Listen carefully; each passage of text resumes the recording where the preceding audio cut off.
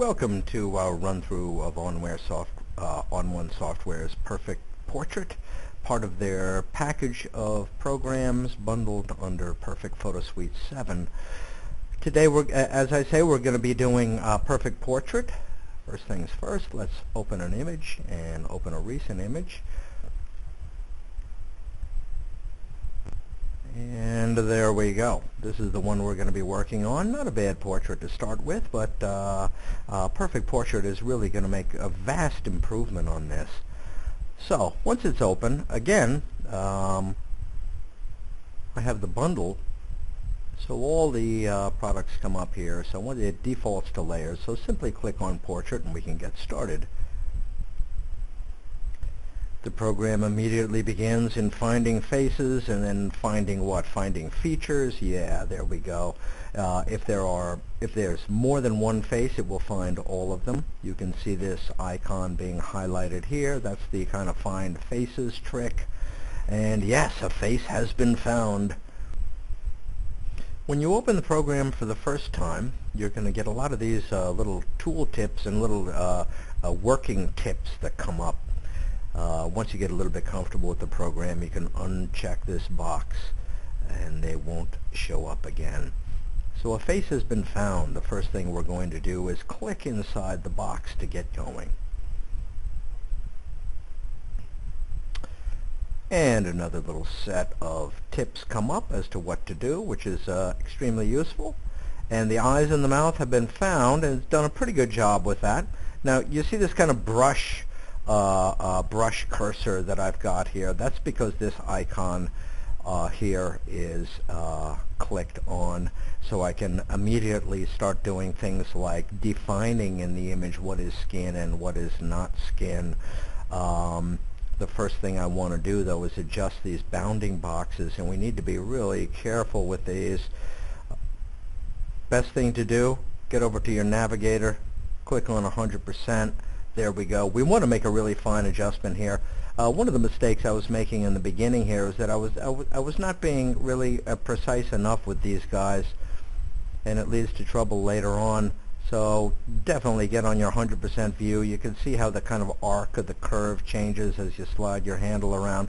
Just simply make sure that you're not capturing any skin whatsoever in here. If you do, when we come to the part where we're whitening the eyes, what's going to happen is you're going to whiten the skin also. You really don't want that. If anything, err on the conservative side and come in a little bit. Same thing on all of them. I'll go ahead and pause the video on my end here in the spirit of not making this an overlong video, and we'll check right back in after I have all these handles adjusted exactly where I want them to be, especially the mouth. We need to be careful around there. Okay, we've kind of got that pretty well. Let's come back to our fit. Now, once we have this all defined pretty well, eyes and mouth, we can come up here and click Hide Controls, because that's a little distracting to look at. And now, let's come down here. What I want to do is place a mask on this image, and in this case I'm going to choose a red mask, and I want to see what the program is defining as skin as opposed to not skin. Okay, so I can see one area in here is being defined as not skin, but it really is. So come up here with my brush, add to skin. I can change the size quite easily of the brush with this slider here, as you can see. If you click on any one of these W's, that's if you have one of these Wacom pressure sensitive tablets, click on that. Now you can feather the image, feather the brush to make it soft and fuzzy around the edges if you want. That's pretty good. Make sure perfect brush is selected. And I've got my add to skin, so swipe around here and define everything that really should be skin. The ears defined as not skin. I want it as skin, but I'm not too worried about ears when it comes to portraiture, frankly. I do want to define as skin the neck, because there are some wrinkles on the neck, and I would like the program to work on that as well. So I'll go ahead and take all of that, Could take the shoulders too, but I'm not really all that concerned about that. Maybe, yeah, why not right up in here? Now, having worked on this image before and practiced with it, what I found is that this is kind of an interesting area up here. Number one, the skin is fine. It's all smooth and no wrinkles, etc. But I do have a lot of hair up here. So when I do start making these retouching adjustments to the skin, it obviously brings it in here because this is defined as skin. And what happens is that the bangs start getting blurry or fuzzy, or there are these kind of, beauty adjustments, the retouching adjustments here that are happening to the bangs that I don't want to happen. So I'm going to come up, define this area as not skin, and it really will not impact, including the hair here, and it really will not impact the overall effect of my image whatsoever, because as I say, the forehead, there's nothing really I want to adjust on the forehead anyway, mostly the rest of the face. Okay, good. Come in, go ahead and get that. Okay, we're pretty good. I might want to touch up these lips a little bit. I don't want to define them as skin. I want them as not skin. I need to bring my brush size down significantly to make sure I get the lips okay. I don't need to define the lips as skin because I've got a whole set of sliders where I'm going to work on making adjustments to the mouth.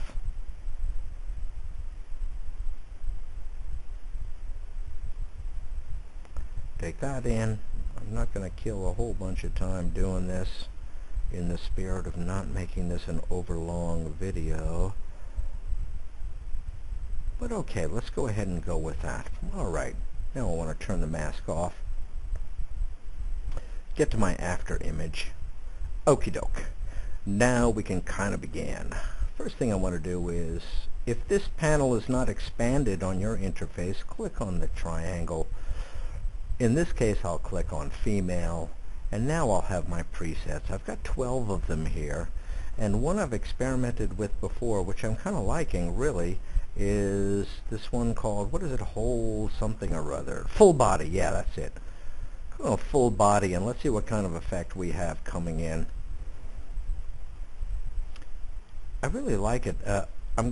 I love presets. Presets are really a good indication as to how much research a particular company has undergone in making the presets so that you get close to where you want to go, if not 100% to where you want to go.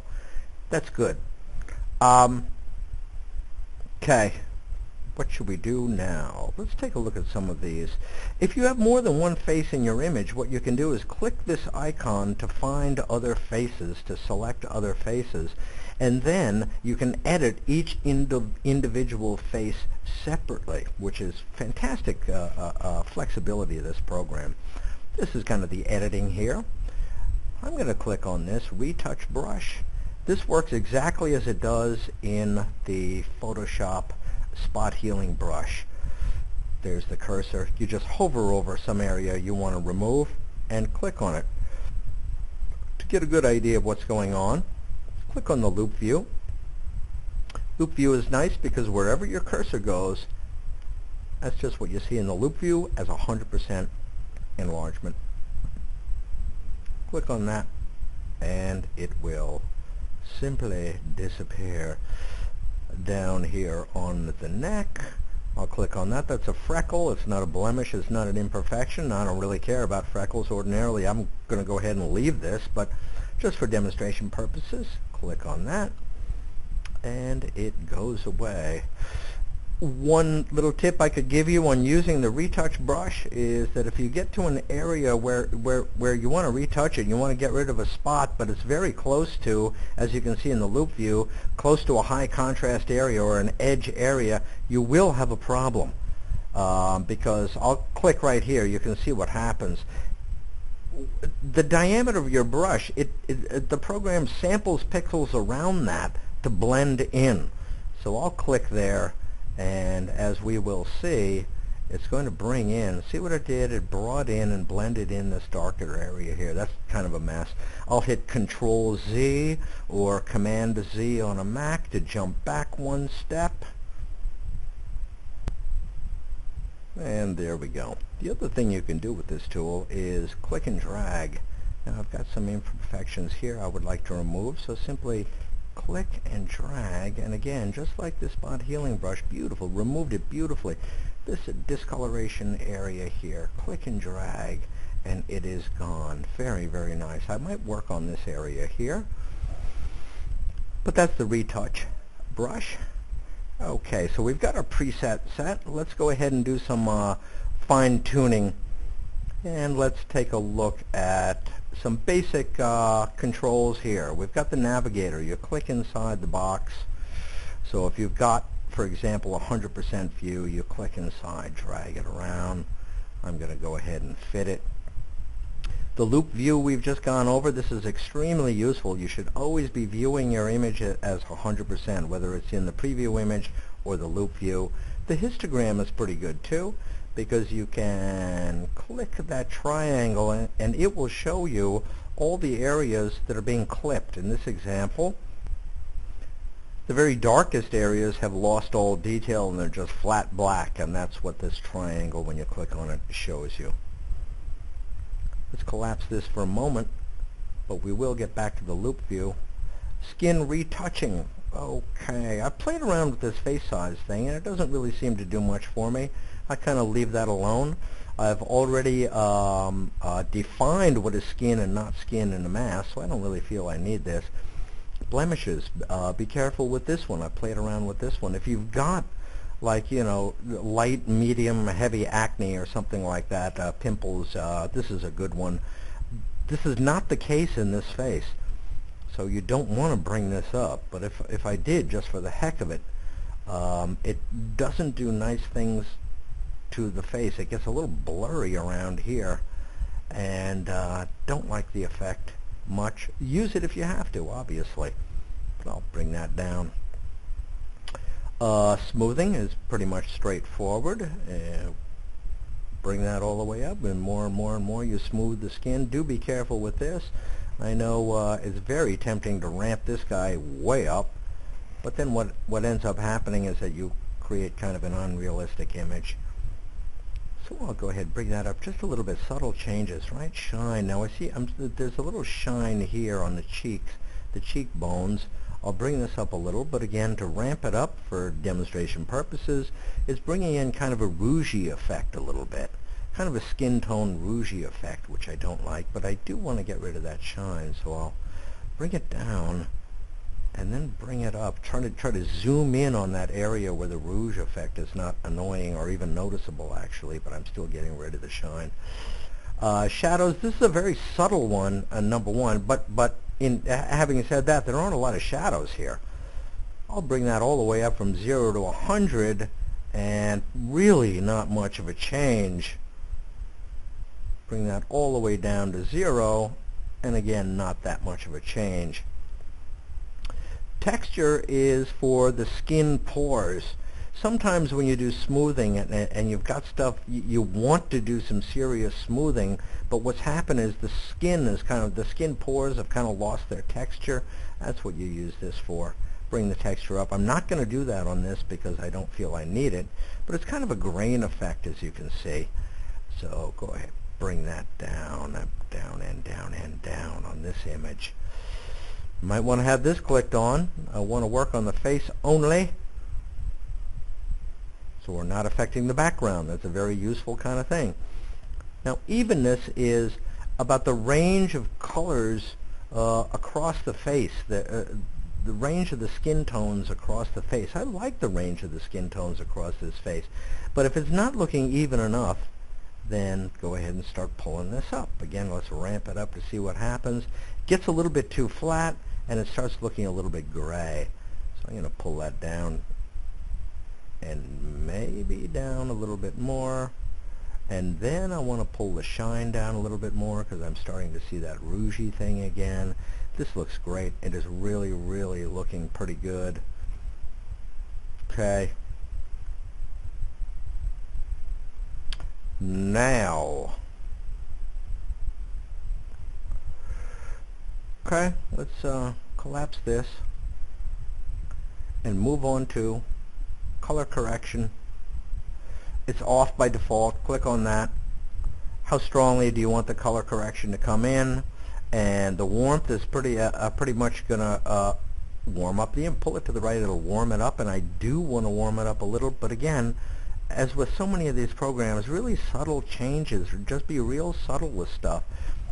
I just want to bring it in just a little bit.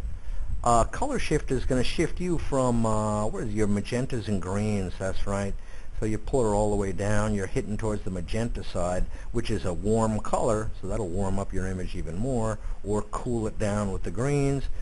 But let's face it, skin should never be green, at least not on this planet. Looking good. I like it, I like it, I like it. You also have this option, which is ethnicity. So let's check our sliders out here. We've got 46 and 27. If I choose Asian or Middle Eastern, that's kind of close, but then the warmth came way down. But I like the warmth, so I want to bring that up. Boy, living in the climate there, all that sun, you're going to get a tan. Let's bring that up a little bit. I like that. Okay, color correction. Mouth and eyes. Now this is outstanding. Eye sliders up here, sharpening kind of detail, and whitening of the eyes. We definitely want to whiten the eyes. That's always a good idea. Let's get back into our loop view to make sure that the eyes are coming out okay and not... That looks great. That looks really good. That looks really good too. Now, detail, do I want to do that? I'm going to bring up the detail, or what you might consider the sharpening right there. That looks good. You want to make sure it doesn't start looking artificial. And that doesn't. That looks super nice. Whitening of the mouth. Let's go ahead and do that. Let's bring her all the way up. And, I don't know, what do you think? Does that look unnaturally white? Maybe, I don't know. I mean, they're white, but maybe I would pull that back just a little bit, just a little bit. And I think that might look better. Perfect white teeth. Vibrance is nice. This is a very, very, very subtle effect that works on the lips. Drag that up all the way, and it's going to start making those lips pop a little bit more, making them look real healthy and red and stuff. Outstanding. Boy, I love this program. It's really, really good. It's pretty much got it all for you. What else could we do for you? Preview windows are nice. Click on the little A letter down here. That's for after. Click on it once, and you get your before and after, two separate images side by side. Look at the difference. It's really tremendous and much better with Perfect Portrait.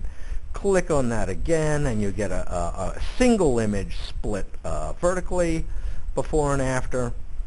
Click on it again. You get two separate images horizontal. Click on it again, one image horizontal, and again to get back to the original.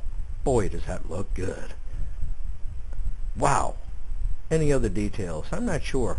At the very end, what you can do is come down and just apply all the changes, and then from there, what you can do, if you want to make it a black and white, just simply click on B&W, the perfect black and white, and your portrait changes, adjustments will all be saved, and then you can turn it into a black and white, or put selective focus on it, or make it enlarge it, make it a much larger image, or put all kinds of different effects on it, as we'll show in different videos. I think that's about it. Excellent program. Highly recommend it.